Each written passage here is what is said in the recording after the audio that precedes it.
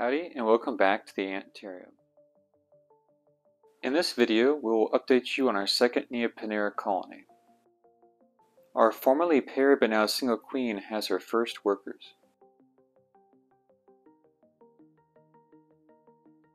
Interestingly, she's been laying more eggs than the two-queen colony in Group 1. You would think she'd have a lower egg production capacity than the two-queen colony, but that just hasn't been the case.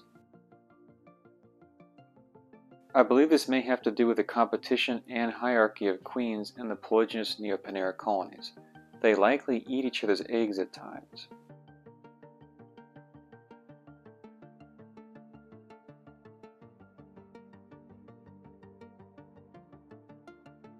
This colony took a while to leave the test tube in the outworld. At first they tried using the gypsum cube nest as a trash chamber. I wasn't going to allow that, so we had it cleaned regularly to prevent a pheromone from building up.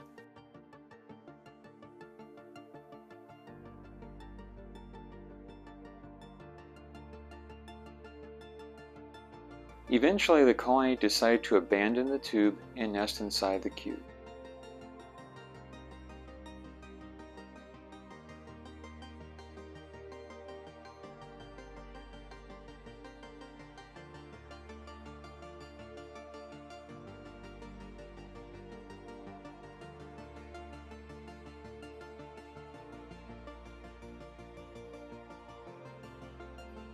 The workers may not be full size yet, but they are still highly effective hunters. They take down any live prey easily with their paralyzing stings. I have been giving them a diet of live crickets and dubia roaches. If you haven't done so already, you should consider starting a dubia roach colony to feed your ants. They are an excellent source of nutrition for them. In the future, we'll make a video about our own dubia roach farm and show you how you can start your own.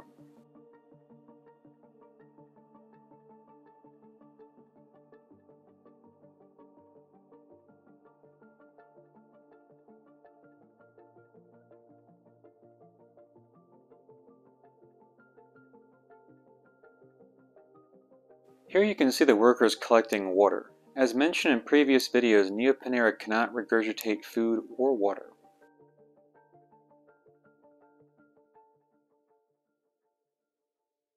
Because of this, they have to either consume it for themselves or bring it back to the nest between their mandibles to share with others.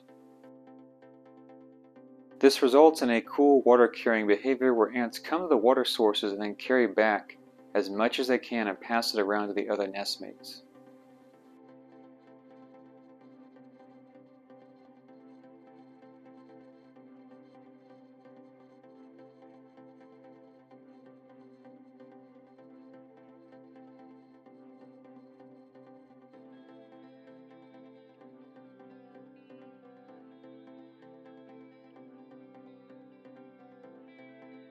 This colony has been growing at a faster pace due to the queen's high egg output.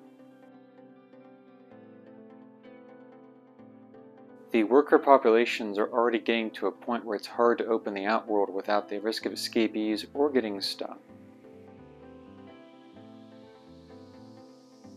These ants quite literally do not care about fluon and will cross over it on a vertical surface as far as I can tell. Doing it upside down may be a different story though. Due to these complications, they'll need a much bigger outworld here quite soon. And that means some more DIY here in the near future.